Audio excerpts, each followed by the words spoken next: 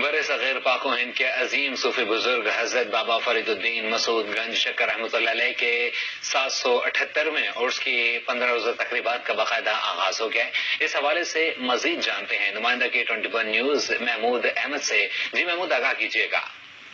جی بالکل، پاکپتن میں برصغیر پاک و ہند کے عظیم صوفی بزرگ حضرت بابا فرید الدین مسعود گنج شکر رحمۃ اللہ علیہ کے 778ویں سالانہ عرس کی 15 روزہ جو تقریبات کا آغاز دربار کے سجادہ نشین دیوان مدعو مسعود چشتی فروخی نے کر دیا ہے۔ ختم خواجگان کے بعد دیوان صاحب نے روایتی تبرکات خاندان چشت اور زائرین میں تقسیم کیے۔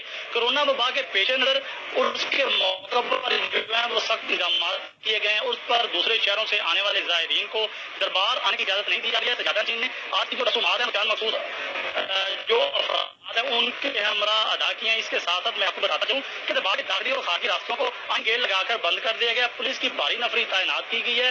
ذرائع کے مطابق آنے والے زائرین کو سائیوار اور پل جالب کے قریب ناکے لگا کے روکا جا رہا ہے۔ عرس کی یہ جو تقریب ہے یہ 10 محرم الحرام تک جاری رہے گی۔ جی بہت شکریہ احمد، تفصیلات سے آپ نے کیا۔ ابھی آپ کو بتائیں